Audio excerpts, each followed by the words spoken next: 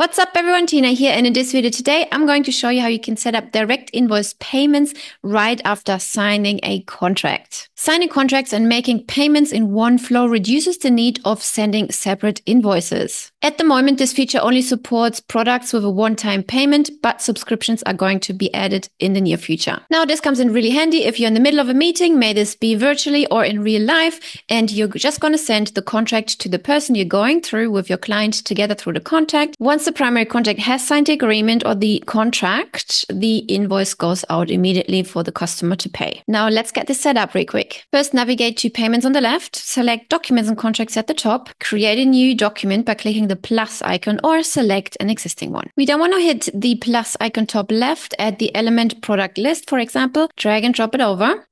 Select your item, select the product. After selecting the product, the price shows up, click add item, and that's it.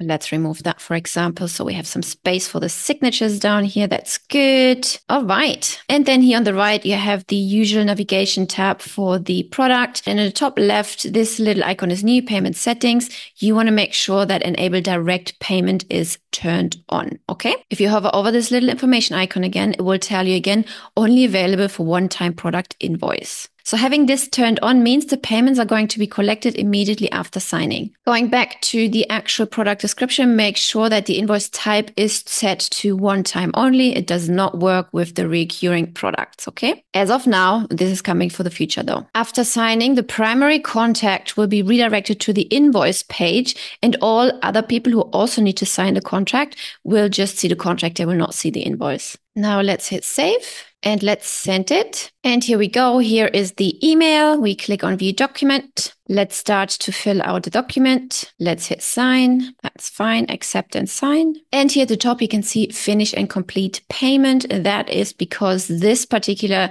user or signee is the primary one. Now it's redirecting us to the payment page in 3, 2, 1, 0 seconds. Ta-da! And here we go. Here we can then click the button Pay Now. All they then have to do is click Pay and add their credit card details here. They can also add tips, or they can pay via PayPal in case you have this turned on. Now you can also track the payments. Let's go back. Make sure you're on the Payments, then Documents and Contracts. And here you can see the Payments tab. The payment is still pending since we didn't pay that invoice just yet. Once the client has completed the payment, the status will be changed to successful payment. And that's it already. I hope you like this new feature, which will help you to sign contracts and pay invoices all in the same flow.